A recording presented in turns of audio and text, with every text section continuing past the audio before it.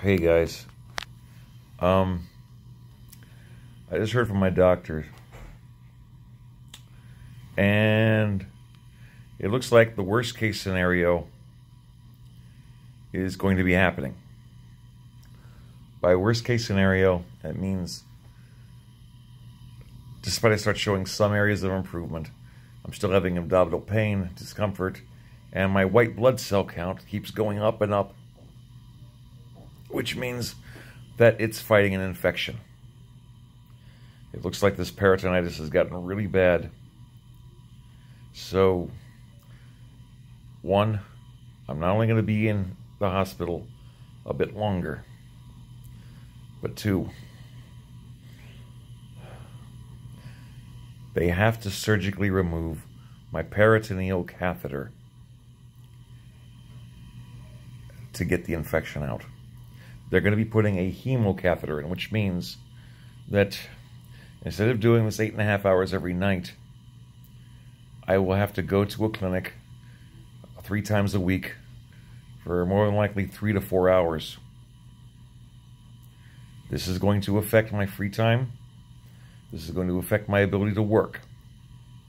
And I no longer know how much longer I'm going to be in the hospital.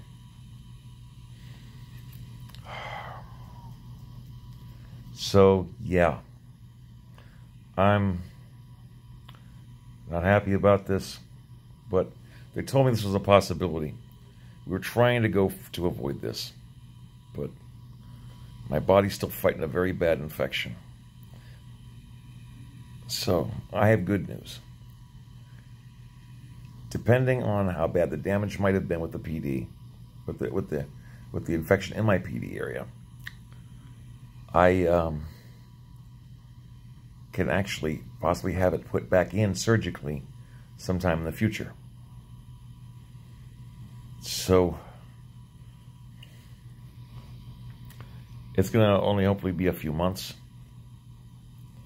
but it's going to be a major change to my lifestyle and whatnot. I will do my best to cope with it. I will do what I can. I just want to give you guys a heads up.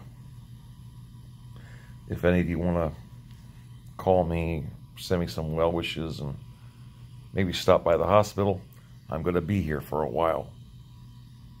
So, if you'll excuse me, I'm going to try to get some rest. I may have to prep for surgery this week. Peace.